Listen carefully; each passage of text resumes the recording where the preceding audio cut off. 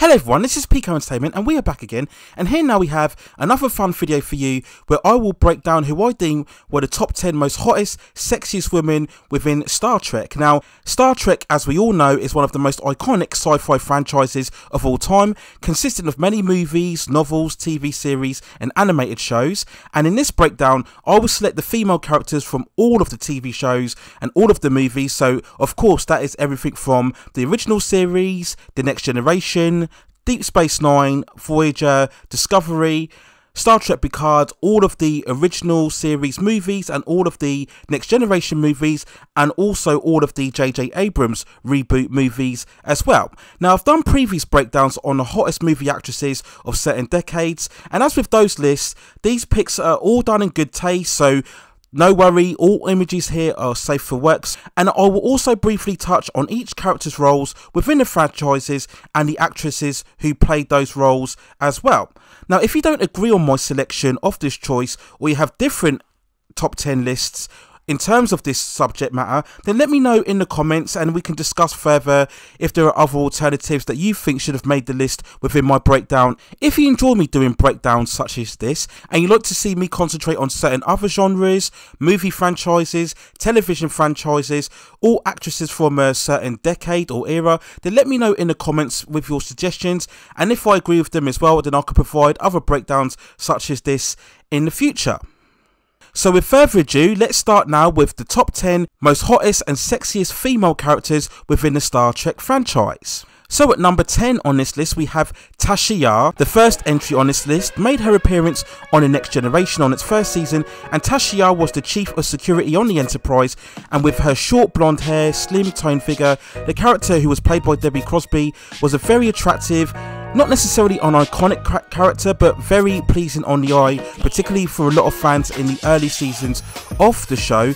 She wasn't particularly an integral character throughout the series. She did actually die at the end of the first season, but she returned later throughout the series, but still very slim, very pretty, and one of the most attractive women within the Star Trek franchise for sure. Certainly a firm favourite amongst many fans in the beginning of the Next Generation. So that is Shakaya at number 10. So then at number 9 on this list we have a very controversial entry, I'm sure, and that is Michael Burnham from Star Trek Discovery. Now, this will be a very unpopular choice because if you know anything about Star Trek Discovery and the critical reception amongst fans, it hasn't been the most liked about show, to be honest with you.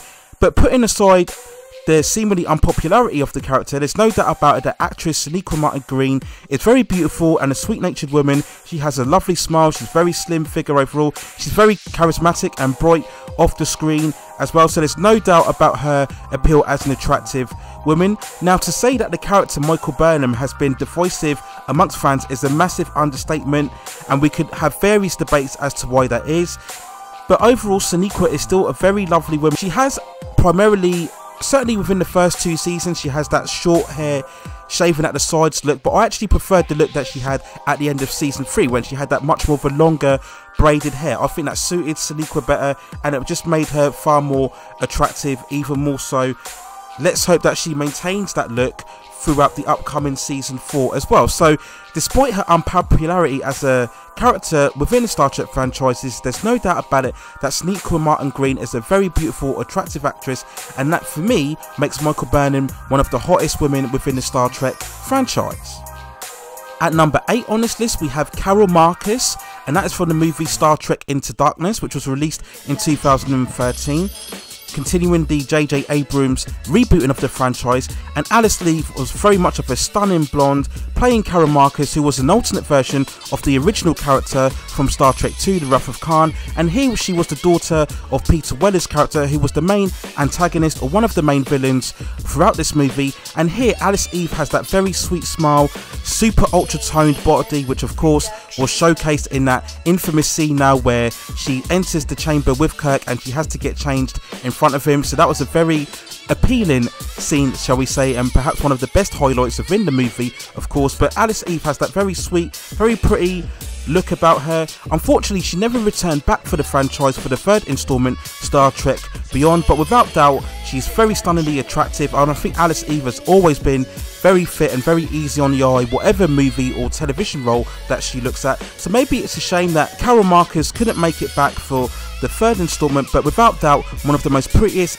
and stunning women to look at, with a very hot figure overall. So a very worthwhile entry on this list at number 8.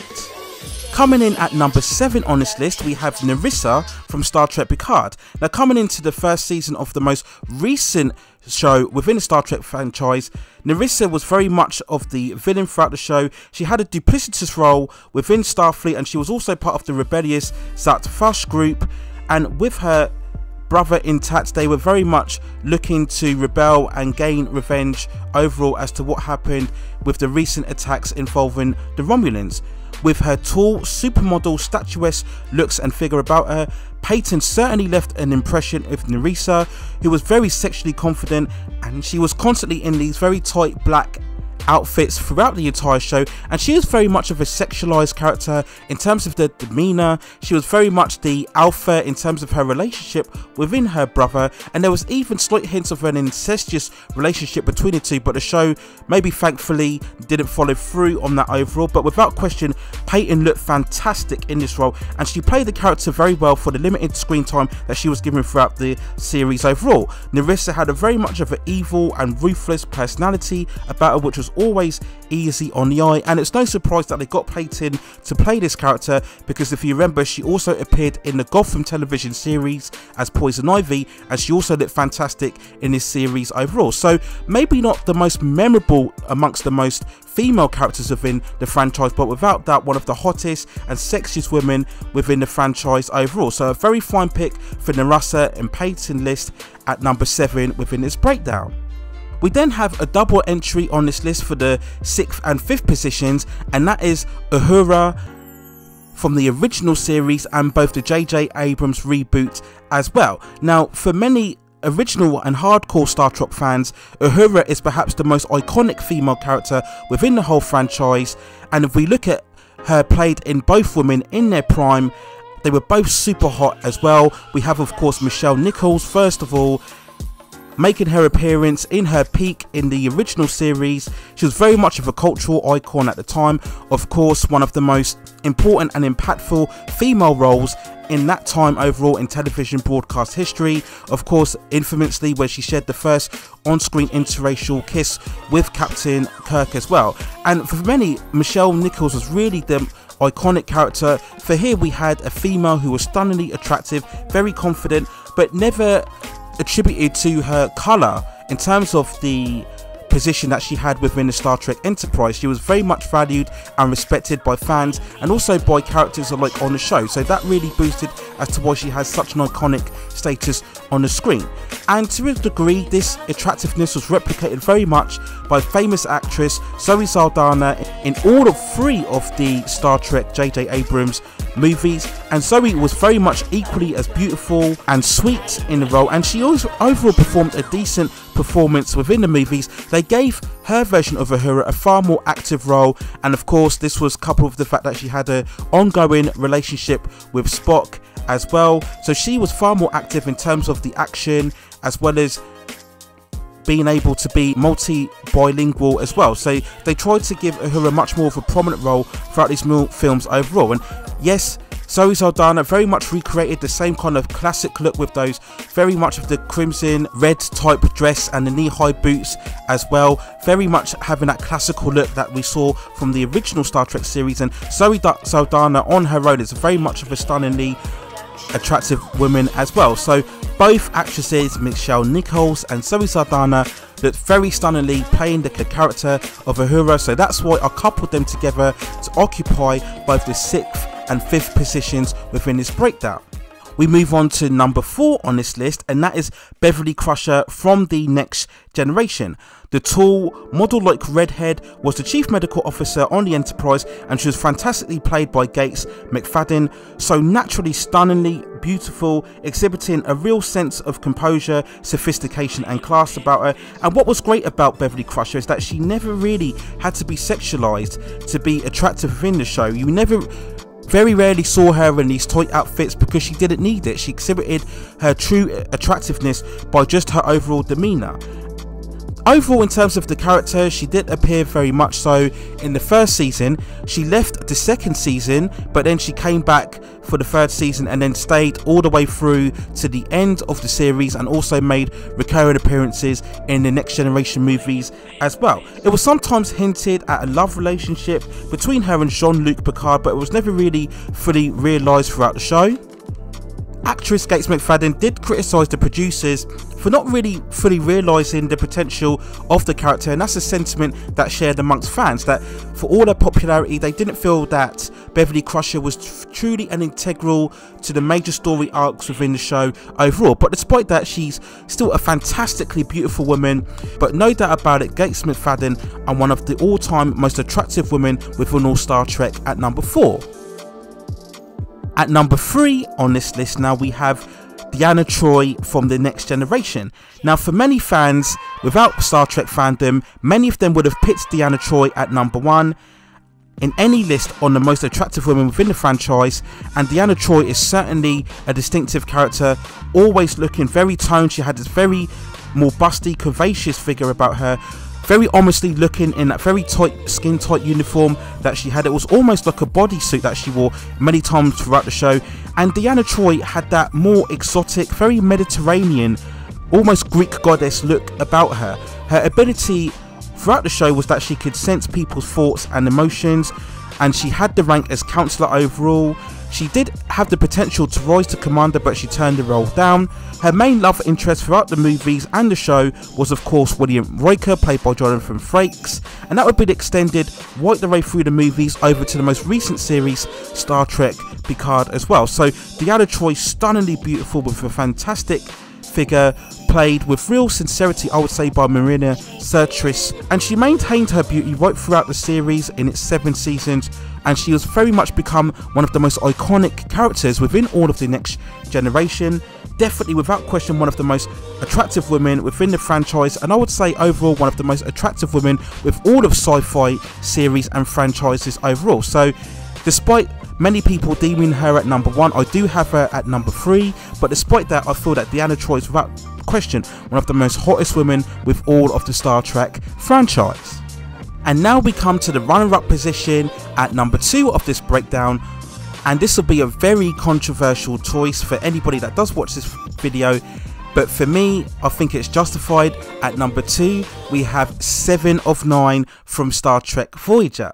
Now, this will be a massive point of contention with anybody watching this, as 7 of 9 is regarded by most fans and non-fans as not only the most attractive and hottest woman within Star Trek, but also one of the most hottest females within the sci-fi series overall. Making her appearance in the 4th season premiere of Star Trek Voyager, she truly electrified viewers. When she made her appearance, she was initially a former drone of the infamous Borg species, and she had to work together with the Voyager crew to defeat the species 8472. With her stunning blonde looks, amazing figure, which was infamously consumed in that extremely tight, hugging catsuit, she immediately caught the eyes of all viewers when she entered the show, and she clearly was a super sexualized character brought in to shake up the show and spike up the viewers, because Voyager hadn't really gained the same amount of traction and reception as what was previously found with both the Next Generation and Deep Space Nine. Now, there was some criticism, as many felt that it was such a blatant and obvious inclusion to gain more viewers overall within her appearance, but there was some depth given to the character in terms of her journey throughout the show. We saw very much she would gain relationships with characters such as Chakotay and then Harry Kim as well, and the Doctor, and there was really further depth added to her character where she would really struggle to connect and discover more of her humanity throughout the show. She had very much of a blatant but overall honest perception of certain situations, and I think that's what added to her character overall in terms of her naivete as well. She did make a return to the franchise currently within Star Trek Picard, with Jeri Ryan, the actress, still looking very fabulous and attractive as well, and she had a far more adventure and active, I would say, role within that show, and her performance was deemed one of the best aspects of the first season of Star Trek Picard. Now, 7 of 9 is very much revered as one of the most popular and iconic Star Trek characters. Now, obviously, this is very much down to her sex appeal, which is very undeniable, but this is primarily the reason why I have to put her at number 2, because of the clear intent to sexualize her in terms of her appearance, which would automatically make her even hotter than most of the actresses on this list. And really, if we think about it, she was by design a sexualized character, even enhancing the already beautiful and stunning model looks that Jeri Ryan already had naturally. So we are then to say that, is this because they allowed her to give her the cat suit and be a clearly sexualized character, but is it more a case that the other actresses on this list weren't allowed to have that more sexualized role? And is that primarily why 7 of 9 stands out so much more than the other characters or the other female characters within Star Trek? We can leave that up to debate, but that's the primary reason why I have her at number 2, and it's overall the justification of my choice for number 1 on this list. And so we come to it at last then, my number 1 choice on this list of who I deem the most hottest, most attractive woman within all of the Star Trek franchise, and that is Jadzia Dax from Deep Space Nine, making her appearance on the show in the first season as a Trill, sharing a symbiotic relationship with an older being called Dax, of which of course Jadzia is the host body, having the entity's memories and experience, but also having the youth and appearance. And what an appearance it is. Actress Terry Farrell playing the role was tall, statuesque, and just sheerly undeniably beautiful, with those alluring eyes and very much of an assured and confident and sophisticated demeanor about her. Jadzia Dax is short, for me, everything you could possibly want in not only a female character within a television show, but also a woman in general. Supremely intelligent, she also had a very vital role within the space station as the chief science officer and lieutenant overall, and she had very close friendly relationships and bonds, primarily with Commander Sisko and Major Kira of course, and she was going to have more romantic relationships, firstly with Dr. Bashir and later on Worf.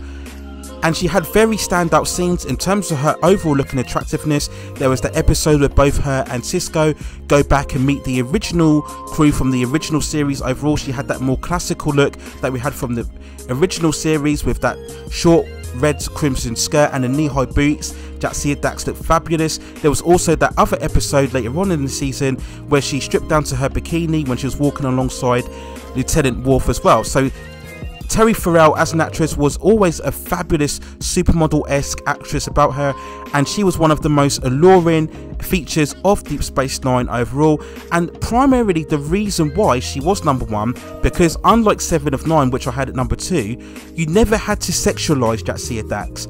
Yes, there would be certain episodes where she would wear much more attractive outfits, but for the most part she would be in her Star Trek uniform look with her hair tied back as well. She had that iconic look because of the Trill markings that she had on the side of her face, but she never had to over sexualize her.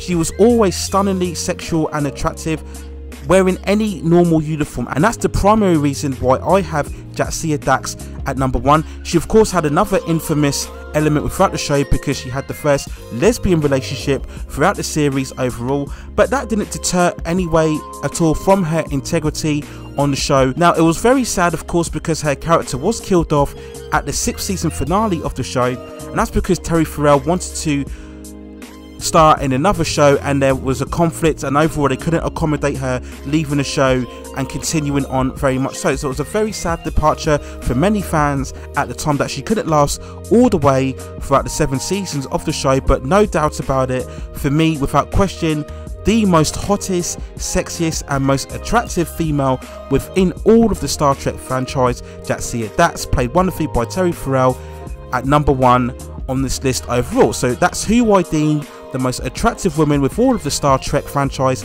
and that is Jadzia Dax. So that's it overall then in my countdown who I deem were the top 10 most attractive female characters within all of Star Trek. I hope you've really enjoyed this breakdown, and as I mentioned at the start of the video, if you dispute or have different choices as to what I have in terms of who you felt were the most attractive women within Star Trek, then let me know in the comments below and we can have a further debate. If there's any actresses or female characters that you feel that I've left out within this breakdown, then I can consider them also in further videos on this topic as well. As I mentioned before, you can check out similar breakdowns of this type within my channel, and I will leave the links within the description as well.